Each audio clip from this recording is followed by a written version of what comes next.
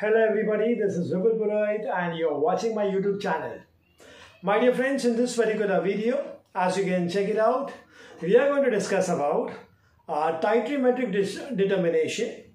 It's volumetric, that means, of a mixture containing oxalic acid and potassium oxalate. So my dear friends, as usual, first of all, I'm going to explain you about the theory behind this particular experiment, and then I'll discuss about the procedure. Now, when we start with the theory process, now this is a mixture. Mixture means at least containing two components. Okay, and we are having here two components, which are those oxalic acid and potassium oxalate. Now, when we talk about oxalic acid, my dear friends, H2C2O4, we also write it down as COOH. Like this. Okay. Now, when this is being treated with K2C2O4, okay, because it is along with the potassium salt of oxalic acid, that means the H is replaced by a metal ion. So whenever the H plus ions of a carboxylic acid or of a simple mineral acid being replaced by a metal ion, we call it as its salt. So now, when I am having an oxalic acid and potassium oxalate together present, now, when I am going to treat this with a strong base, say for example NaOH, okay, I am going to treat this with what? NaOH, which is a strong base. So what happens is, only the H plus ions of the oxalic acid, okay, I just write down here in short OA, so that is oxalic acid. This is going to be potassium oxalate. So, only the H plus ions of the oxalic acid is going to be neutralized with NaOH. That means, in other words, it's simple acid-base reaction taking place. That means potassium oxalate is not involved in the reaction with NaOH. Alright? So, I want the individual composition of oxalic acid as well as potassium oxalate. So that is not going to solve the purpose, the entire purpose. Of course, partially it is going to. So that means I am in a position to determine what is the composition of oxalic acid present in the mixture by titrating it against NaOH. Okay, so this is the first part of the titration. We also need to go for the second part of the titration. Now in the second part, what happens is, we are going to take K-minophore. We are going to consider what? K-minophore. Now, it's an oxidizing agent.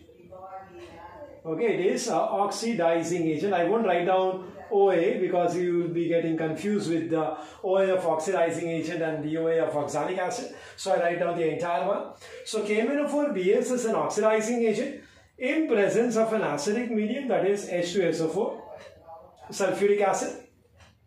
Now, what happens is that when I talk about a mixture, you understand what is the meaning of a mixture is? Yes, it's containing the oxalic acid and the potassium oxalate. So when this mixture is being titrated with K-minophore in presence of H2SO4, then what happens is, in this case, the K2C2O4 gets oxidized to H2C2O4.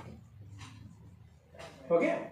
And then they are being titrated with, or they are being reacting with the nascent oxygen which is being furnished by K-minophore, because as I said, K-minophore is an oxidizing agent.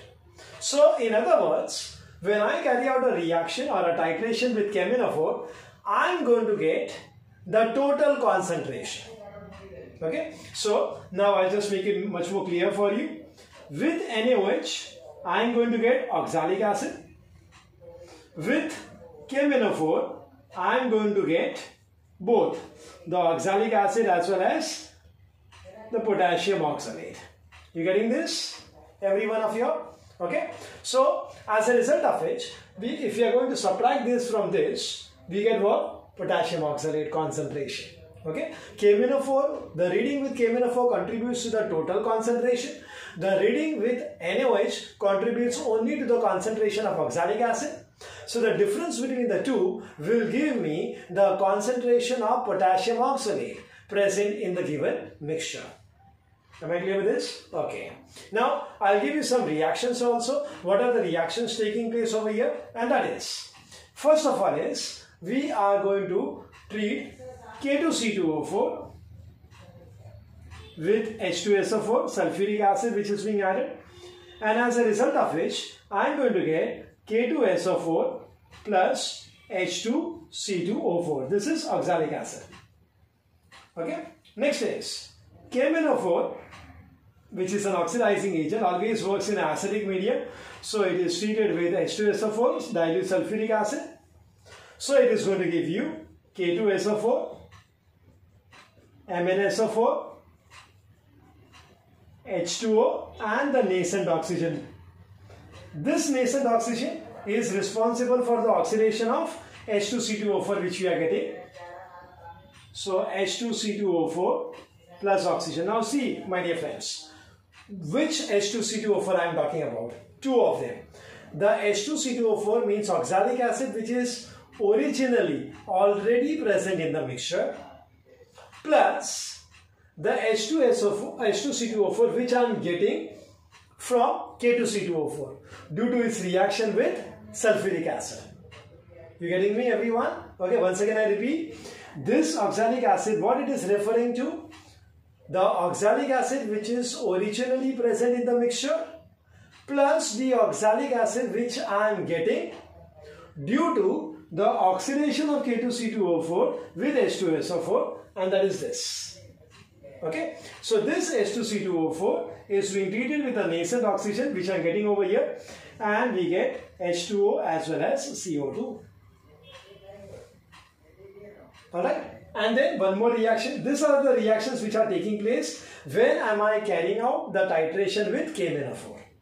Okay, when I am carrying out the titration with NaOH, the reaction is very simple. As I said, when reaction is taking place with NaOH, only the H plus ions of the oxalic acid is going to react.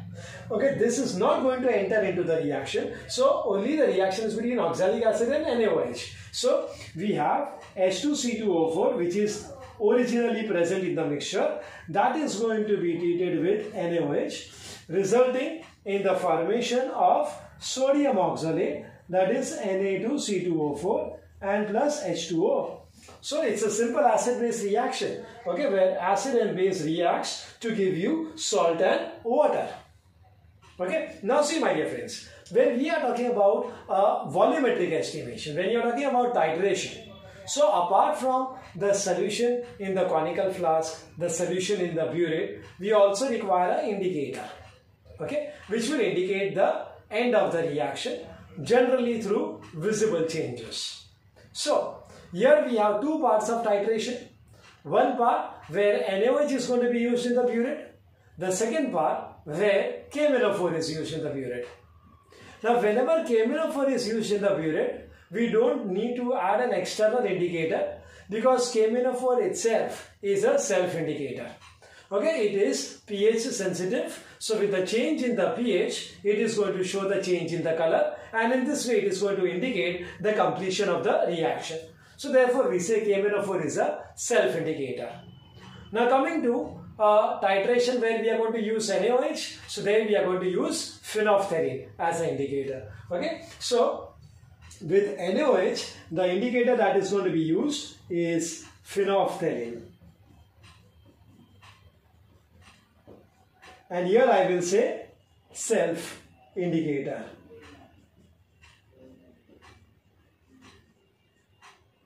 Okay, it is going to be what? A self-indicator.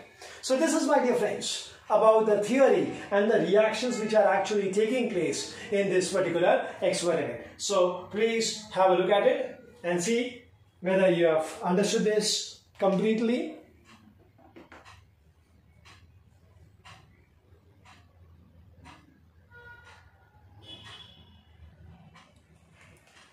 Yes, my dear friends, now we will proceed towards the procedure part, how we need to carry out. Both the parts I will explain you. Part 1 is with respect to NaOH. So what we do is, first point is, given solution of the mixture I hope you understand this very well. Oxalic acid as well as potassium oxalate. So the given solution of the mixture is being diluted to 100 cm cube in a standard measuring flask. Alright, I guess it's very easy using, of course, distilled water. Point number 2, we need to prepare out 10 cm cube of the diluted solution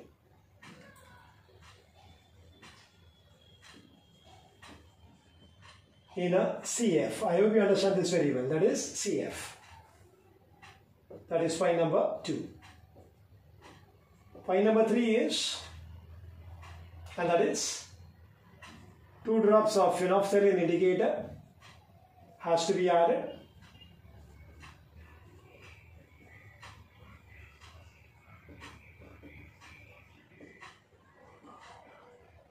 And the solution is going to remain colorless.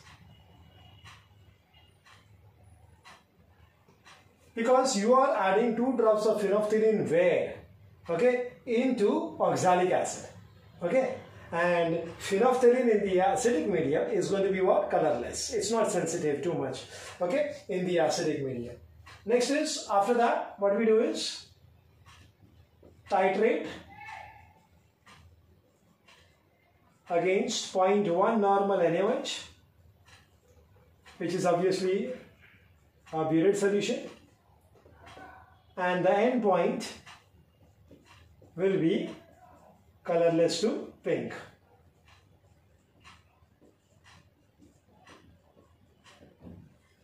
Okay, so these are the 4 parts. Once again I repeat, given solution containing a mixture of oxalic acid and potassium oxalate is being diluted to 100 cm cube in a standard measuring flask. Next thing is prepare out 10 ml of that. Okay, in a conical flask. Next, add 2 drops of phenolphthalein indicator. The solution still remains colorless. And then you titrate it against 0.1 normal NaOH from the burette. And the end point is going to be colorless to pink. So this part 1, which is with respect to NaOH, so you understood very well. I've already explained this in the theory.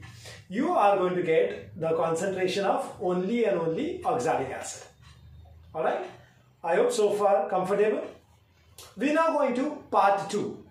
Okay, so I hope you understood part 2 now when we talk about. So it is obviously with respect to cheminophore. So in part 2,